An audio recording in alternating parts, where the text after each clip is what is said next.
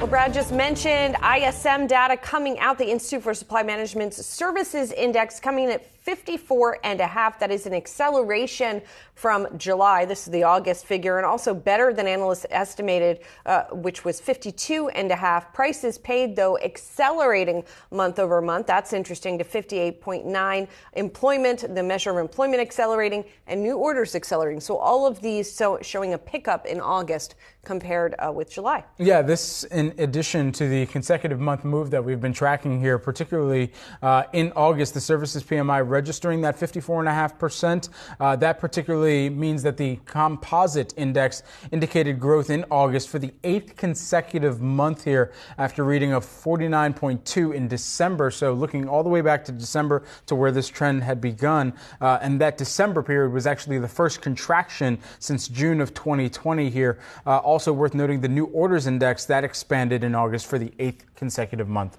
as well. Yeah, and it looks like it was pretty broad-based. Here, 13 industries apparently reported growth in August. So basically what this continues is this string of reports that have come out better than estimated. There was an interesting note in Joe Weisenthal's morning note from Bloomberg, where he looked at the City Economic Surprise Index. This is a fun one to watch. It basically tracks the rate at which economic reports are beating expectations to missing expectations. And he showed the gap between the U.S. and Europe. The U.S. has been beating at a much higher rate compared with Europe. And obviously this is a reflection of one of the themes that we've been talking about here for the past couple of days that was also reflected in Goldman Sachs, reducing its probability of a recession.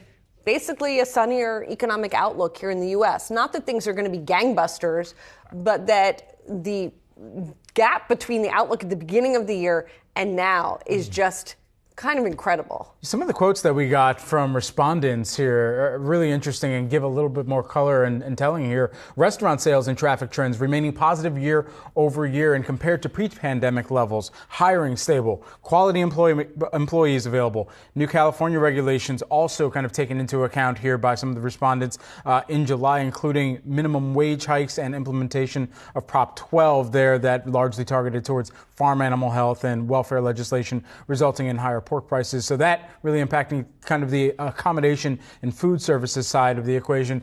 Also, if you want to pull through anything that we've seen through other economic data points, look at construction. Sales on a national level have been strong. Commodity material prices remaining stable. Finding areas for cost reductions and material availability has returned to pre-COVID-19 levels as well. That's cited within this particular ISM report for the month of August as well.